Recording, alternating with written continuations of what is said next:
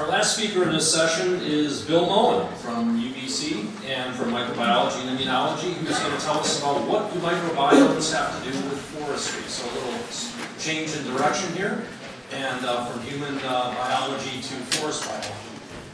Please join me in welcoming Bill.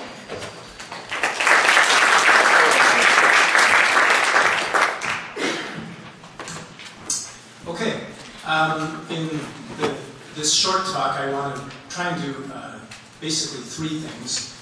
First, simply to show you, in case you're not already aware, that microbiomes exist outside of humans.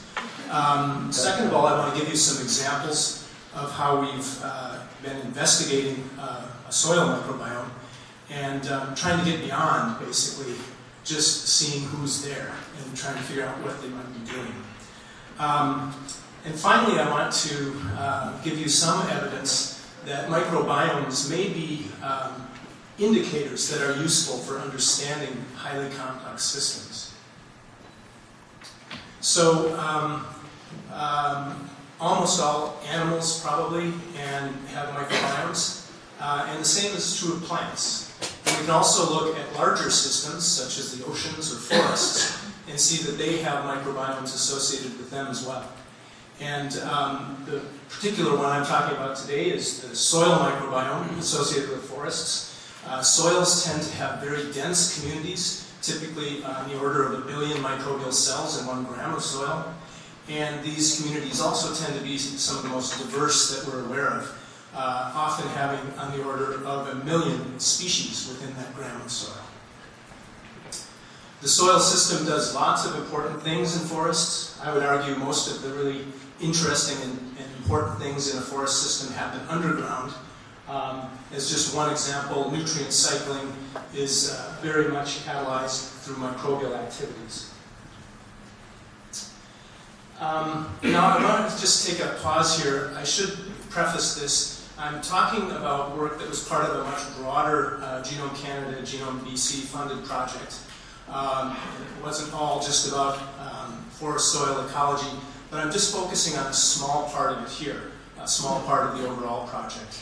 And for this work, we were partnered with the Long-Term Soil Productivity Study, who have field sites across North America.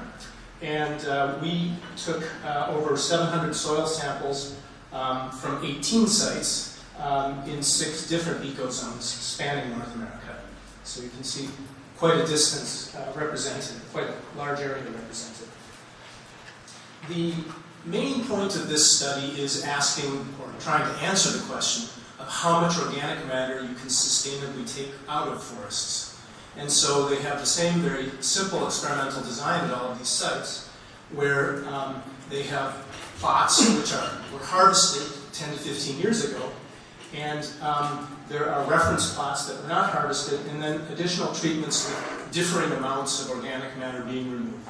So I'll be referring to these OM1, 2, and 3 treatments throughout the talk, and those represent increasing amounts of organic matter removal.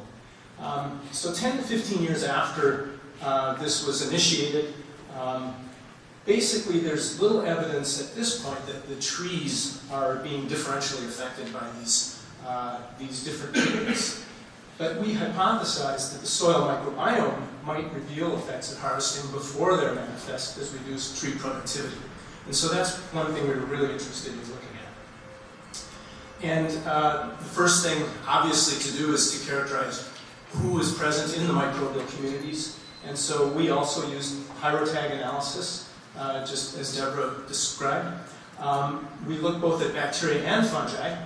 And so for the bacteria, as an example, or just sort of an overview, we have on the order of, well, several million quality reads, having about almost 9,000 reads average per sample to represent the community composition.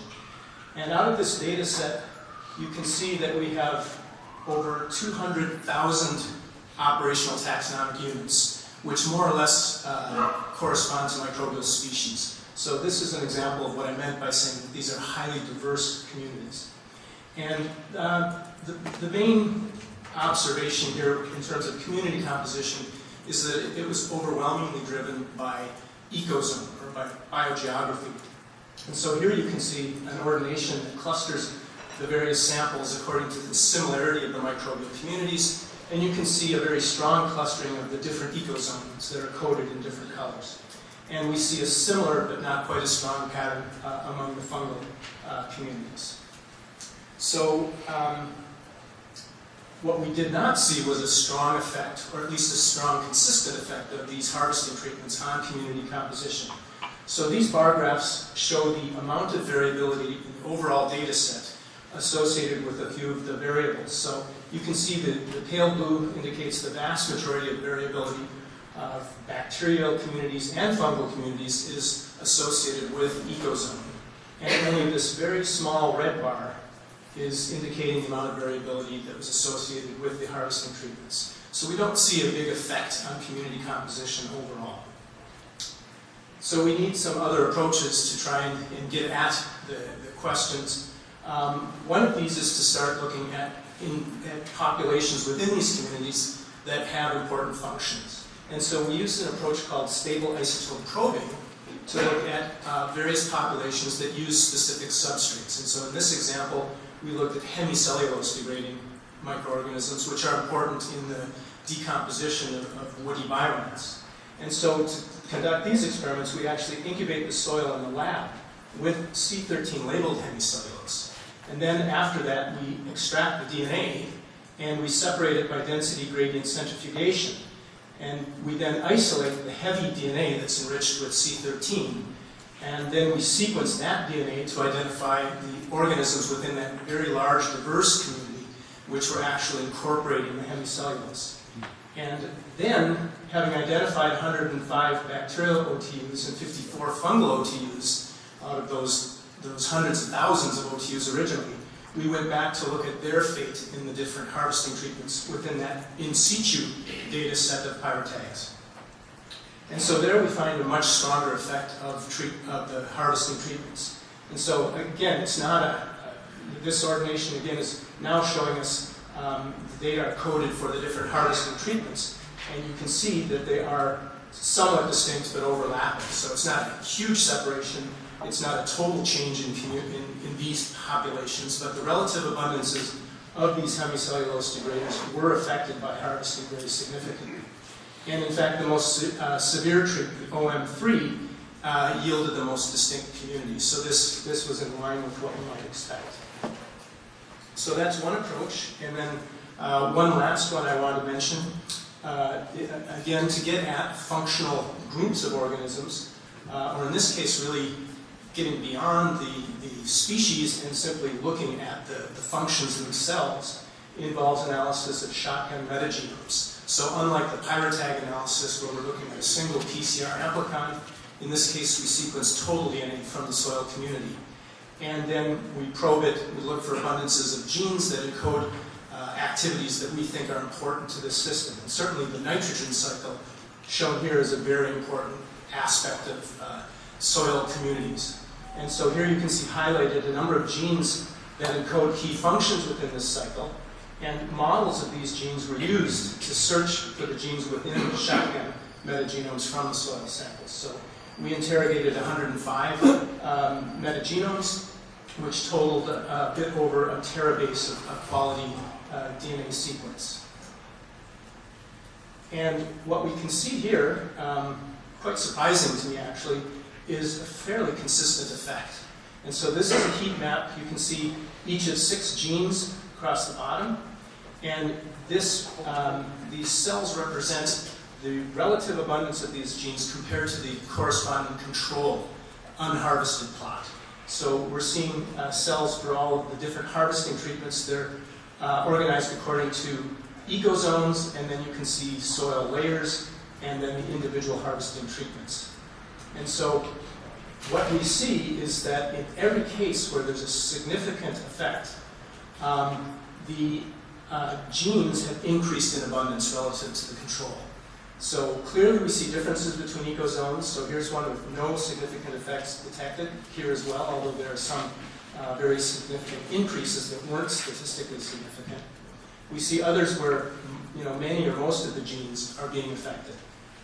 But overall, we consistently see that the harvesting treatments reduce the abundance of genes involved in the nitrogen cycle, and so reduce the genetic potential for those activities. And I want to give you one last example, in this case looking at a much broader group of genes. These encode what are called carbohydrate active enzymes. These are the main group of enzymes involved in degrading lignocellulose and other forms of biomass. And they're organized into many families, but here's an overall analysis of their abundance. So here we see data for a single ecozone, the anterior Douglas fir ecozone, where we had a very consistent effect of harvesting, reducing numbers of these KZ genes. And so we have a reduction in the genetic potential for biomass degradation occurring within this ecozone. Now, we'll note that it wasn't the same in all ecozones, but this was one of the clear examples. However, when we want to look at the individual gene families and get a better idea of specifically what activities are being reduced, or the genetic potential reduced by the harvesting, it became much more complex. And so it was actually, the trends were not obvious, and it actually took machine learning to find the genes that were consistently being affected by the harvesting. And so here you see so-called predictive genes that were identified by a machine learning algorithm. And this is very complicated with a lot of data, but there are just a couple of general trends I want to point out. So in each case, for both the forest floor data and the mineral layer, the top cells represent the abundances of genes in the control, the unharvested treatment. And then below that you have the more intensively harvested, or the treatments with greater organic matter removal. And so you can see overall the vast majority of these predictive genes were reduced by harvesting in their abundances, with some very notable exceptions. And so many of these genes can be associated with specific degradation of specific types of polymers, basically. Okay, so those are my examples. So in this limited time, I guess what I'd like you to take away from this is you've seen several genomic-based approaches that have enabled investigation of forest soil microbiomes. I think it's fair to say that we've made some inroads towards understanding how these microbiomes respond to harvesting. And I think it's important to point out that for microbial communities, we were looking 10 to 15 years after harvesting and seeing these effects. So these would be very long-term effects in the lifetime of the microbial community. And I think that the results suggest that the soil microbiome may in fact be predictive of the ability of forests to regenerate. But it's going to take it's going to take decades before we really know the answer to that. I also have to acknowledge a number of people, and especially the top 3 listed here, who provided the vast majority of the data in this talk. Also the funding for this work. And then the last thing I want to do is take an invitation to show you or make you aware of a company that I've been involved in founding that's focused on microbiome analysis. Over my recent years, I've seen a huge demand for microbiome analysis, and I think it's not unreasonable to think that this may be going the way of genomic testing, and I think there's a real need to fill there. So thanks very much.